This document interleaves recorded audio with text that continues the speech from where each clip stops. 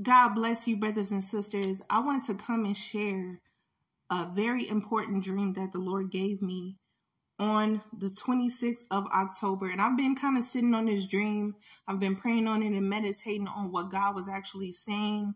And I really feel released to share it today. And y'all, just sit through this whole message because this is powerful. This is important. And the Lord is speaking to his people. He's speaking to his church right now. So I pray that whoever is listening to this, that you will have an ear to hear what the Holy Spirit is saying to the churches. In a dream, y'all, I was recording a video showing people that it was a life-size picture. It was like a life-size picture of Jesus on my wall. And in the picture, Jesus was holding a sickle. He was holding a sickle in his hand. If you don't know what a sickle is, I'll insert it in this video. So this is a sickle, right? A sickle is used to gather and reap harvest, right? They use a sickle when it comes to like wheat, right? To gather the wheat, they would use it to get and gather all the wheat into the barn, right? And so Jesus was holding a sickle on my wall. And in the dream, y'all, I was so excited about it. And I'm just like, I was rejoicing. I was excited. I was happy. I was so happy. I was so full of joy and so full of the Spirit that I ended up going outside and I started preaching the gospel. And I'm like, I had so much fire, had so much passion. I had such a strong urgency to preach, even though it was like nobody outside, but I still was preaching. I still was lifting up my voice as if there were somebody outside, but I was just preaching. It kind of reminded me of John the Baptist when the Bible says that he was out in the wilderness preaching, right? He was preaching, prepare you the way of the Lord. And in the dream, y'all, I remember saying, God is not willing that anyone would perish, but that all will come to repentance. That's what I was saying. And after that, the dream ended. And I woke up from the dream and I was just like, wow. I knew immediately, I knew it was a dream from the Lord. I knew that God was speaking, that he was communicating something. And as I began to pray, the Holy Spirit led me to this scripture in Revelation. Revelation chapter 14, verses 14 through 20. And it says, and I looked, and behold, a white cloud, and upon the cloud one sat like unto the Son of Man, having on his head a golden crown, and in his head a sharp sickle. And another angel came out of the temple, crying with a loud voice to him that sat on the cloud, thrust in thy sickle and reap, for the time is come for thee to reap, for the harvest of the earth is ripe. This is what the angel said to the person that was sitting on the cloud with the sickle, which is Jesus. Jesus was sitting on the cloud with the sickle. And the angel was telling him, the time has come for thee to reap. The harvest of the earth is ripe.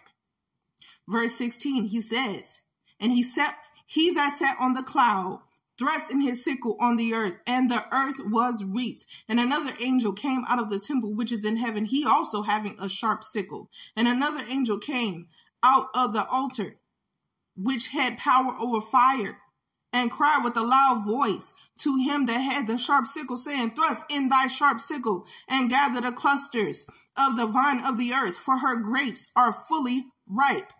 So we see another angel speaking to another angel, telling him to thrust in thy sickle because the earth is ripe. But it's not talking about the same kind of harvest. It's speaking about the fruit, the grapes, which represents the unbelievers, right?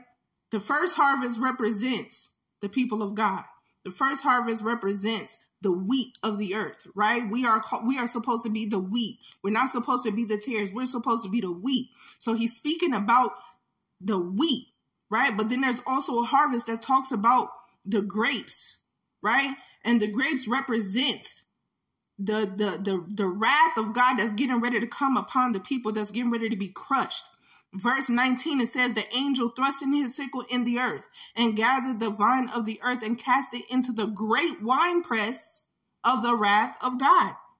And the winepress was trodden without city, and blood came out of the winepress, even unto the horses' bridles by the space of 1,600 fortlorns. So y'all, we see clearly here that there is two harvests, right? We see Jesus with a sickle in his hand, and he's getting ready to thrust in his sickle into the earth to gather what is ripe, gather what is his, right? Which is the wheat. And we also see a second harvest that the angel is getting ready to thrust in his sickle, but this is going to be like the great winepress of the wrath of God. This is where those grapes are getting ready to be crushed, right? And it's going to come out like blood. Is going to be coming out like blood, right? And so I believe y'all, that the Lord is getting ready to thrust in his sickle because the earth is ripe. Everyone who is supposed to be saved, they're ready to be saved. Everyone who's ready to get to heaven, they're ready to be in heaven. That's why the Bible says, he that is holy, let him be holy still. He that is filthy, let him be filthy still. Because whatever state that you are in when the Lord comes back, that is the state that you shall remain. And so we are in an hour where, just like in my dream, it's time for us to rise up and begin to preach the gospel like never before.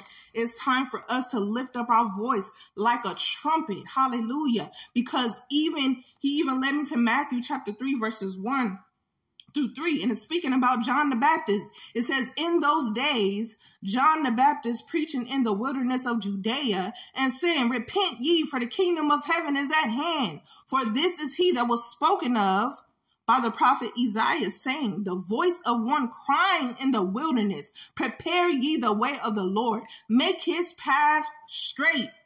Hallelujah. So y'all, we see right now that it is time for us to go forth. The other day, the Lord literally just gave me a message, and he told me that this is the hour of commissioning. This is the hour of commissioning. He is getting ready to send out his sent ones. He's getting ready to send out his chosen ones, his called ones, the ones that have been just like John the Baptist. You have been in the wilderness. You have been in that dry place. You have been in the hiding in the caves. You've been in seasons of isolation, just sitting before the feet of God. But now the Lord is getting ready to exalt you from that low place that you have been in. God is getting ready to thrust you forth into the earth like arrows. God is really getting ready to send his people out like never before, because the earth is ripe. And those who are ready to receive the gospel, they are ready. Those who are ready to make it into heaven, they are ready. Those who are ready to enter into hell, they are ready. So y'all, this is so important. We need to understand the hour that we are living in. We need to understand how important it is. We need to understand what we should be doing. We should be seeking the face of God like never before. We should be fasting and praying and drawing near to God like never before. We should be obedient in doing what the Lord has called us to do, and being on our post, being in position, being in a prostrate type of mindset, a prostrate type of heart. So y'all, I didn't mean for this to be too long, but the Lord is getting ready to thrust in his sickle. The Lord is getting ready to gather the harvest and to reap the earth because it is ripe. He is on his way. The Lord is getting ready to come back very, very, very, very, very soon, y'all. Please repent. If you are not right with the Lord, please repent. Please get your life right with Jesus. Time is very short. We don't know how much time we got. But please repent. Please put your faith in Jesus.